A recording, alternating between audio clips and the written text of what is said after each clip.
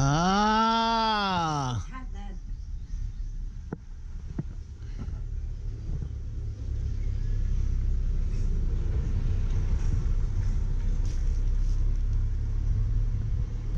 Hello everybody, Bud Brown here, living in Dumaguete City, Philippines. Yeah, baby. Oh, every day is an adventure. Not just living here, but with my darling wife. As you can see, she bought some of this insulation. And I didn't know she was going to buy it, but she went and bought it, and then she put it in the what do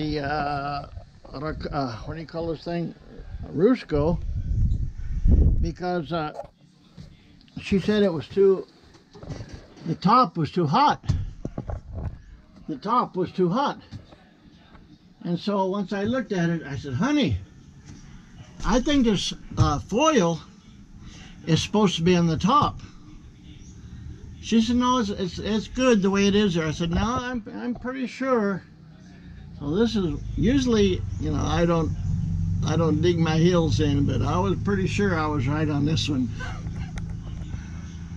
So I said, no, I'm pretty sure where you want the sun to hit it and reflect back, not go in, that's where the reflective part, that's where the foil goes. She said, no, it's all right like that. Okay, let's see what Mr. Google has to say.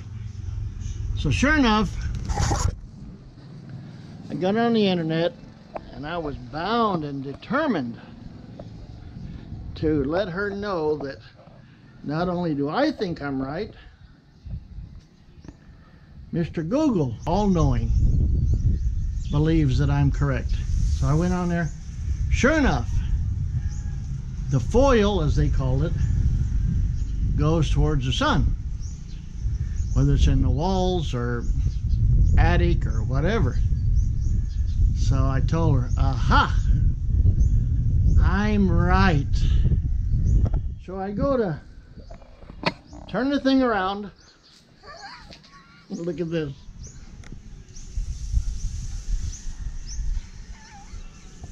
Do you see it? Foil on both sides.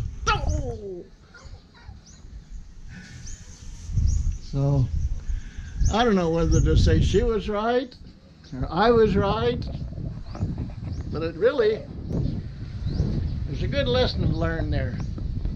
How much time and energy and minutes of my life am I going to fight over something that turns out to be a moot point after all?